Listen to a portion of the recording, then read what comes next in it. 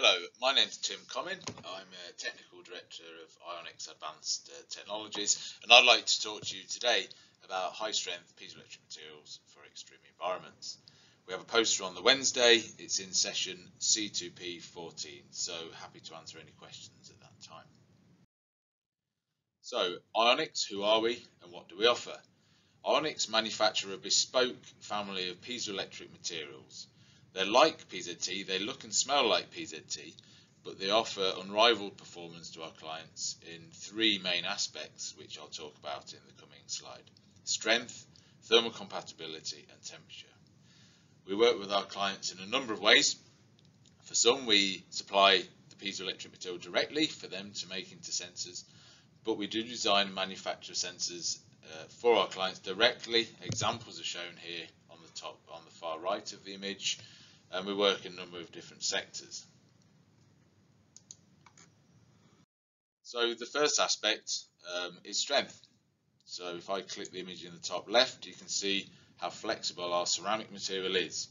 You can't do this with PZT, you can't do this with any other piezoelectric material. It's extremely strong. It's transformation toughening mechanism that makes it strong, the same mechanism that you see in zirconia. So our clients use this to machine very, very fine features. In the example in the bottom left are some diced sections of ceramic. The wall thickness is just 17 microns. The height is 750 microns, giving you an aspect ratio of about 40:1. The other aspect is high temperature and high sensitivity at the same time.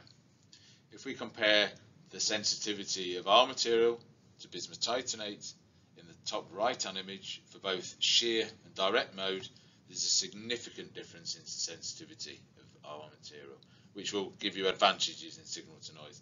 Specifically in shear mode, we have over 20 times the sensitivity of bismuth titanate.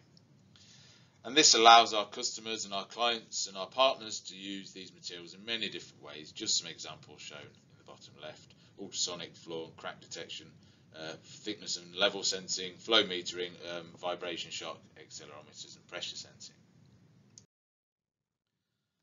Another significant aspect of our material, which is useful to our clients, is the fact that we have a positive thermal expansion coefficient in our materials all the time.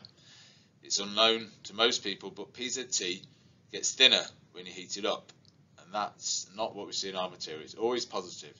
The fact that PZT gets thinner causes problems when you try to thermally match PZT to other materials. We don't have that problem. So in the top right, you can see some steel sensors, 316 and 304.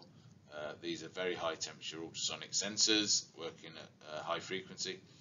And in the bottom right, this is an image of our ceramic directly bonded to a piece of titanium, and it works permanently and allows our customers to sense at temperatures greater than 400 degrees centigrade.